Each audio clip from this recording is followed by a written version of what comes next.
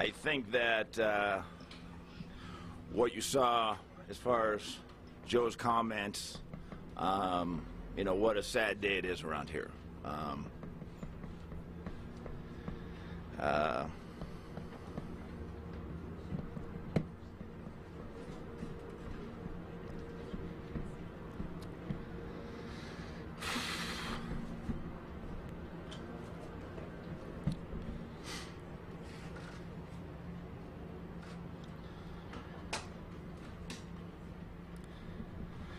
This place will never be the same.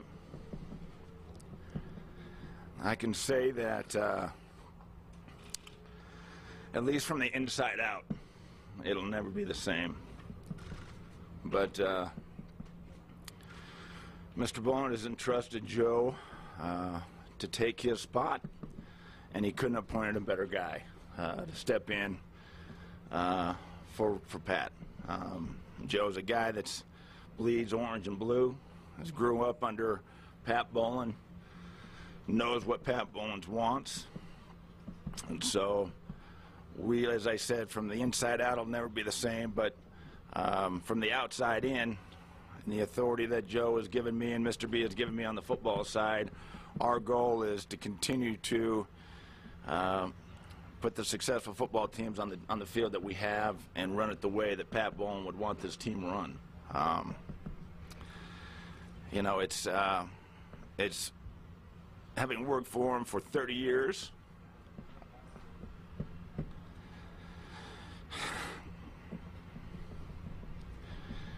It's going to be very hard to not see him walk through those front doors every day. He's given me so much as a player to be able to play for him. And as I said when I retired, as a player, all you want is an opportunity to be the best and be able to compete for world championships. And as a player, that's what Pat Bowlen's given us. Now, having worked for him for 3 years, he's given us every opportunity, every resource that he has to be able to put the best football team on the football field and compete for world championships, and that's what Pat's all about. I think that when you look at what he's done for this city, what he's done for this state over the last 30 years, what he's done for the NFL as a whole, will never be matched. And the type of guy that he is and the competitive nature that he has is what's made him as a person and this organization what it is today. He is, like I said, he will never be replaced. His shoes will never be replaced, as Joe said. But on the football side, he's entrusted that, as well as Joe's entrusted that on me, to do the best we can to fill those shoes. So it's a sad, sad day. Pat has been a mentor. He has been somebody that I've looked up to, and I wouldn't be anywhere close to where I am today if it wasn't for Pat Bowlen. So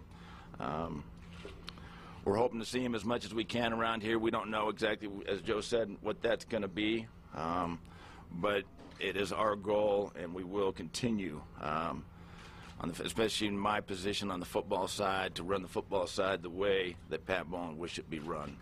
And fortunately, I've been around him for 30 years. I know what he's about and know what he wants, and we will continue to battle and continue to compete on the football side and do our best to win as many football games as we can. So I just can't say enough of what he's done for me, and will truly, truly be tough not to see him in here every single day, because I know what this team meant to him, and it was what he was about. Other than his family, it was the most important thing to him in his life, and we're going to continue to take care of it as if he was still here, and will always be here. And when he's not here, he'll still be here in soul. So with that said, I'll go ahead and open it up for some questions.